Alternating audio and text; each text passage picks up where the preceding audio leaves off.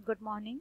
Continuing with the chapter 5, today we will discuss reheating of steam. Then why we will go for reheating of steam?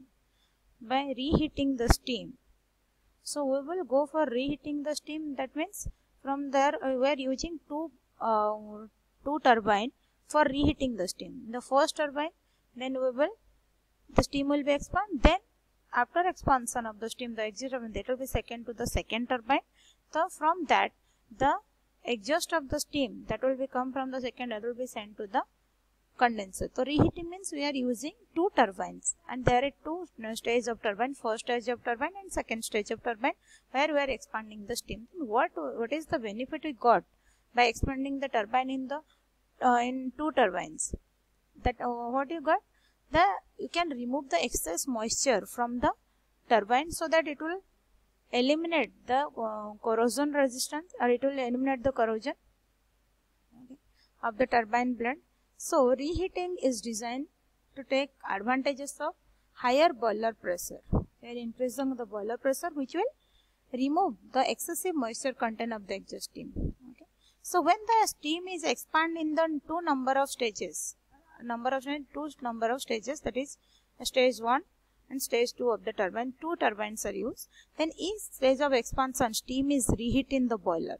So from the first turbine, when the steam will be expanded, that will be again reheated in the turbine, and then it will be sent to the second turbine, then it will be expanded, and after the second turbine expansion, it will be sent to the condenser, and the cycle will be increased. And a low reheat pressure may bring down the mean temperature of the heat addition, and hence the cycle efficiency. Again, high reheat pressure increase the moisture content of the exhaust, so optimum reheat pressure is necessary for that. Then the reheat cycle process we will discuss TS and HS diagram later.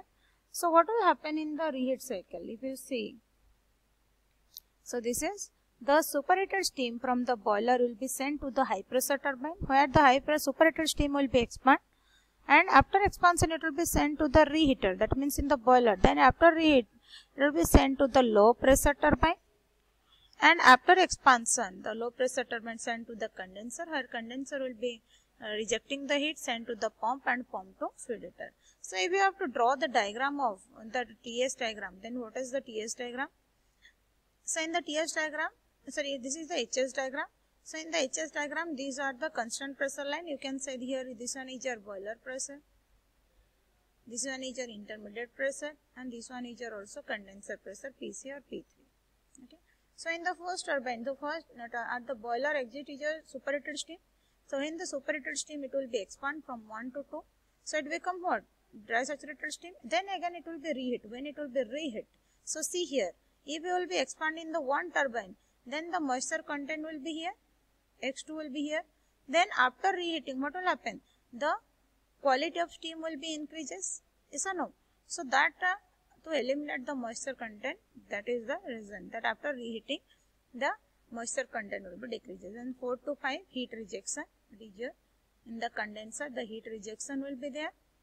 And 5 to 6, that is your pump, isentropic combustion, and 6 to 1 is your heat addition. So here two heat addition is there. One is your 6 to 1 heat addition in the boiler, and here also 2 to 3 heat addition in the what?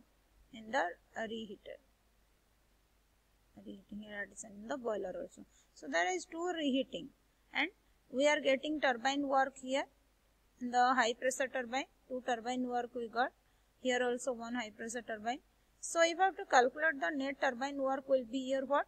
Net turbine work will be here work done in the high pressure turbine plus work done in the low pressure turbine. So if you have to calculate the heat input, so what is the heat input? That is heat added in the process of 6 to 1 plus heat added in the process of what? 2 to 3, that is the reheating. Okay. So this way, and what is the heat rejection? That 4 to 5, and pump work is 6 to 5, 5 to 6.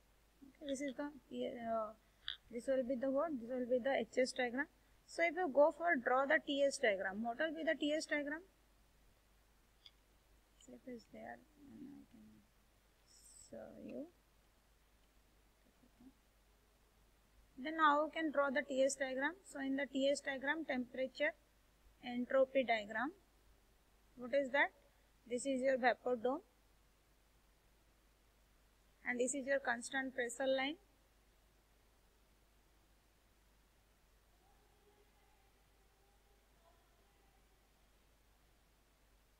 This is your constant pressure line. Then superheated steam 1 to 2 expansion, then 2 to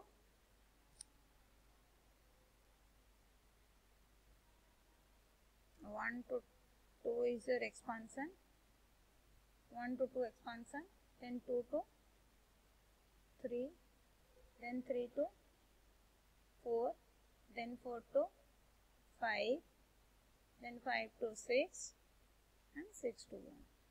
Okay. So that is what? That is the TS diagram of what? TS diagram of your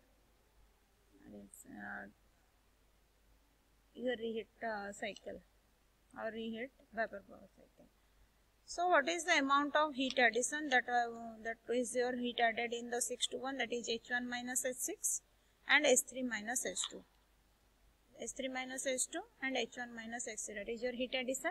And what is your turbine work? You can see here turbine is your H1 minus H2 plus H3 minus of H4. That is your turbine work. What is your pump work? H6 minus H5. So you can say here V5 of P2 minus P1. P2 minus P1. Then W net is WP minus WP. So from here we can calculate the reheat, that is W net by Q in or 1 minus Q out by Q in. Okay. Then we will discuss here. So what we will get from after reheating? What is the advantages we got? So it will be it is very less in gain in thermal efficiency by the rate, and quality of exhaust steam is improved. First is your quality of exhaust steam is improved. You can see that in the HS diagram also.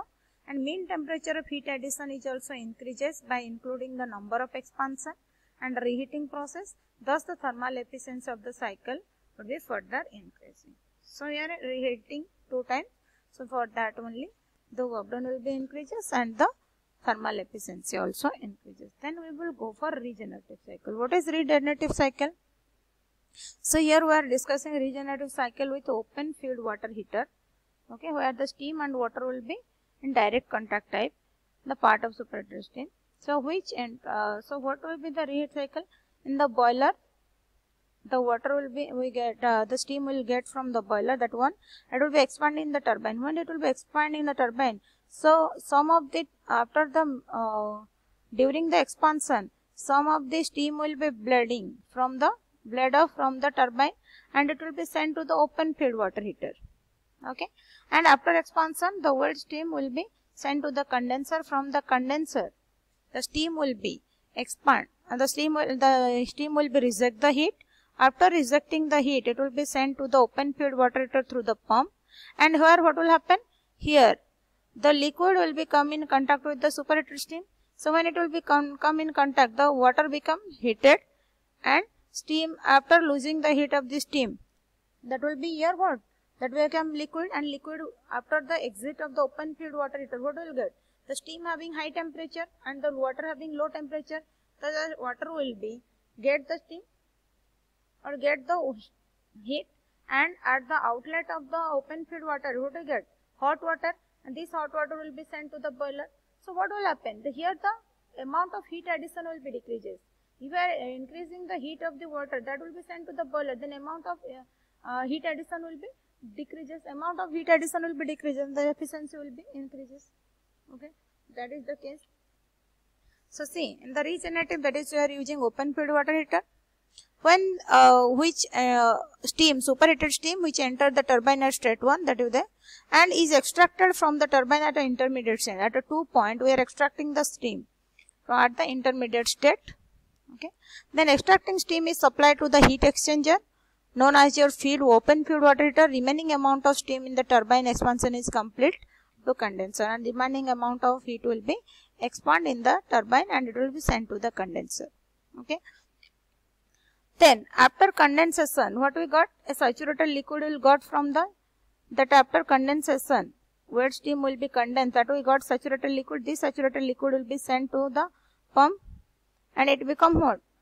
The saturated liquid will be sent to the open feed water heater through the pump, and this open feed water heater, after heat exchanging between the superheated steam and the saturated liquid, then here we got here what? Then here got here hot water from the open feed water heater, and after losing the heat, the steam, superheated steam, it will become water. And due to direct mixing, feed water heater is called either open or direct contact type. The portion of steam extracted is so adjusted to make the mixture leaving the feed water at state 6. And now, this is the saturated water is at pumped by high pressure pump in the boiler, that is 6 to 7. With regeneration, the average temperature at which heat is supplied be increased. Therefore, Rankine cycle will be increased. So, it got your high temperature water from here, and if it got, then the boiler heat addition will be decreases. What is the advantages? So, you can see here 1 to 2, 1 to 3 is your expansion, and we are bleeding of here. Bleed of M1 kg of 1 kg of water will be supplied in the turbine. So, from here M1 kg will be extracted. Then what is left? 1 minus M kg will be sent to the condenser, and after condenser it becomes saturated liquid, and this saturated liquid will be pumped to the open feed water heater. So, it becomes what? Subcooled liquid. Then it will be sent to the open feed water heater. Then this subcooled liquid becomes saturated liquid, and this saturated liquid again pumped to the boiler through the, and it become what? Pumped to the boiler. So, it becomes subcooled liquid, and this subcooled liquid will be sent to the what? That will be the boiler. So, that is the what? TS diagram of your regenerative cycle.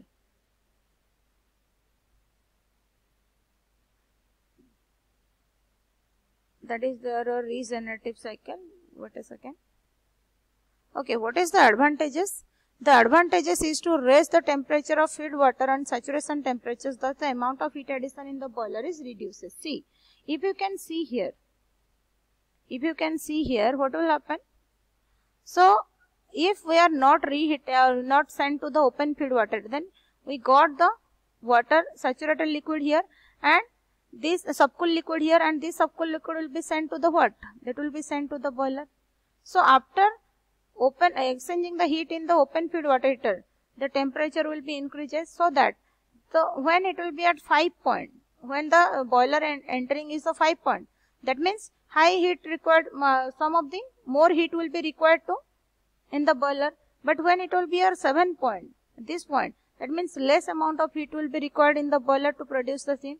That means the amount of heat addition in the boiler will be what? Reduces. Okay. So, if the amount of heat addition in the boiler at a higher average temperature, open feed water heater served as a deaerator. So, why it is called deaerator? Some of the non-consumable chemical reaction and the air bubble will be absorbed by this. So, that is known as your also your deaerator. And extracting the steam from the turbine, that is known as your blade off. That is known as your what? Blade off. We are blade off steam at the 2 point. That is known as your blade off. So, that is your regenerative cycle. Thank you.